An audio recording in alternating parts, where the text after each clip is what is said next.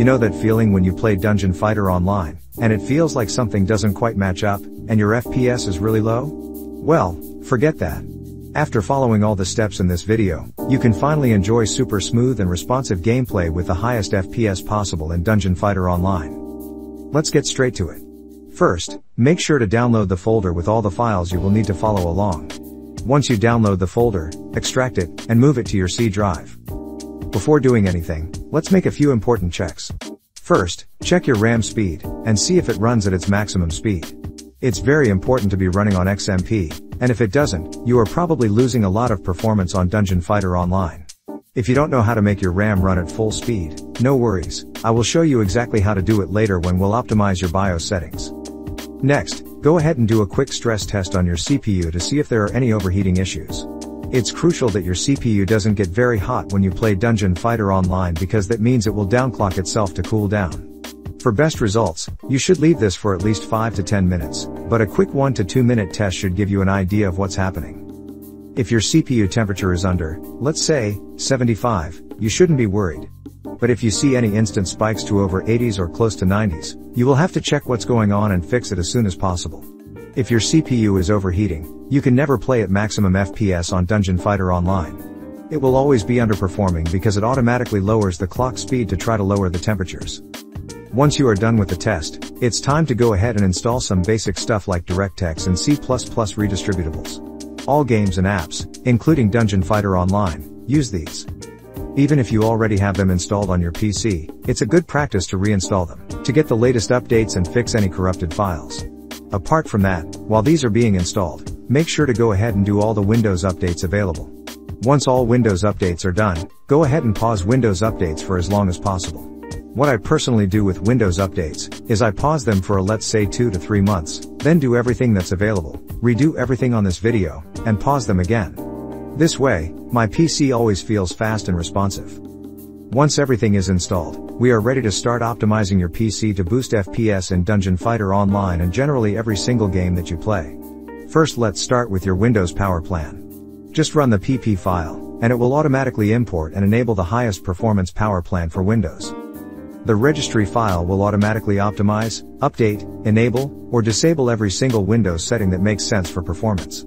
You can take a look by yourself, and if you are familiar with Windows registry, you can edit it for your preferences. This is literally everything that will have an effect on performance while skipping everything placebo or useless. It will not break your PC in any way, and everything will be functional including Xbox Store, Windows apps, etc. Just double click on it, and press OK and you are good to go. Next, let's clean up your cache, junk, and temporary files.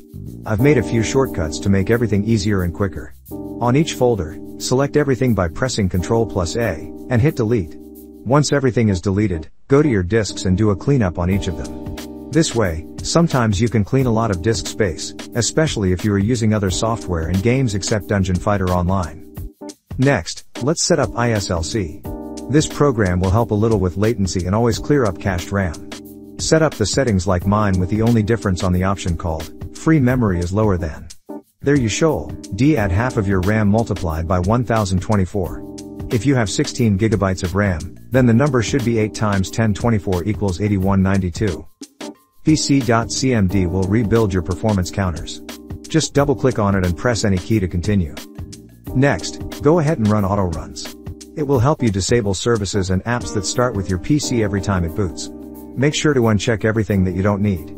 If some software is not working properly or opening after restarting your PC, just come back here and check the related item. Once you uncheck all the unneeded services, go ahead and close auto runs. Make sure to not disable anything related to Dungeon Fighter Online. Let's move on to the GPU folder. What we will do now is completely uninstall your GPU driver and then reinstall a new one. By uninstalling your GPU driver using DDU, you ensure there are no leftovers or corrupted files that could mess up with Dungeon Fighter Online and cause low FPS, stuttering, and unstable performance. This process is recommended in Windows Safe Mode, but I will do it like this for the video. You can do it in a normal Windows environment, but it's better in Safe Mode. Once you open Display Driver Uninstaller, choose your GPU, and click Clean and Restart. Once your PC restarts, download the latest driver for your GPU. Go to either NVIDIA's or AMD's official websites by searching it on Google, choose your exact GPU model, and download the latest graphics card driver for your operating system. When downloading GPU drivers, you can always check each driver's update notes and see if something specific is mentioned for Dungeon Fighter Online. If something positive is said about Dungeon Fighter Online on a particular driver version, I prefer that one. If it's something bad, then avoid that driver version. Once you download it, go ahead and install the driver and proceed with the on-screen instructions. Once you've installed the driver, here are the best NVIDIA settings for Dungeon Fighter Online, as well as the best AMD settings for Dungeon Fighter Online. Copy them and then make sure to enable hardware accelerated GPU scheduling on your Windows settings. The next step is to disable audio enhancements. This will not help boost your FPS in Dungeon Fighter Online directly, but it will fix stuttering and freezes for many of you. There is almost zero effect on how you hear things inside Dungeon Fighter Online unless you have any special effects like bass boosting enabled. You can always return and enable them if you feel your sound changed drastically in the game. Now, we are heading to the final part of this quest to boost your FPS in Dungeon Fighter Online. Last but not least is the BIOS settings. Getting them right is essential. A few will dramatically increase your FPS in Dungeon Fighter Online. Before we get into the best BIOS settings, let's ensure your BIOS is updated and running on the latest version. On your Windows search bar, type System Information, click on it, and locate your motherboard model. Click on it, and press Ctrl+C to copy it. Open your browser and type your motherboard model and navigate to the official website. Look for a Support or Drivers tab, click on it, and choose BIOS. Find the latest BIOS update for your motherboard and download it. Once it's downloaded, extract the zip file, plug it into a USB drive, and move the files into your USB. If you don't have a USB drive, you can create a small partition and use it as a USB drive. Once you are done updating your BIOS to the latest version, it's time to optimize it to boost your FPS in Dungeon Fighter Online and generally make your PC perform at its best. If you are on an AMD system, then make sure to adjust the following settings. Enable XMP to make your RAM run at maximum speed. Next, enable Precision Boost Overdrive. This will make sure your CPU works at maximum speed. Also, enable Resize Bar Support. These are the most impactful settings you can quickly change on any AMD system to improve your performance on Dungeon Fighter Online significantly. Next, we have those on an Intel system. Again, enable XMP or DoCP to boost your RAM speed. Disable the following settings: Intel Speed Step, Intel Speed Shift Technology, and Intel C States. Enable Turbo Mode and Resize Bar Support. Again, these are the most impactful settings for any Intel system to boost FPS and make your CPU and RAM run optimally.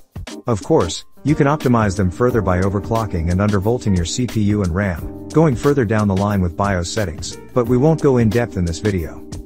If you followed the video and did everything as suggested, congratulations, your PC is running at least 95% of its potential.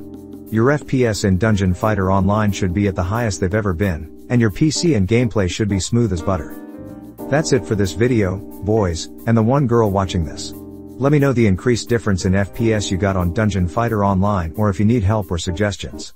Have a beautiful day.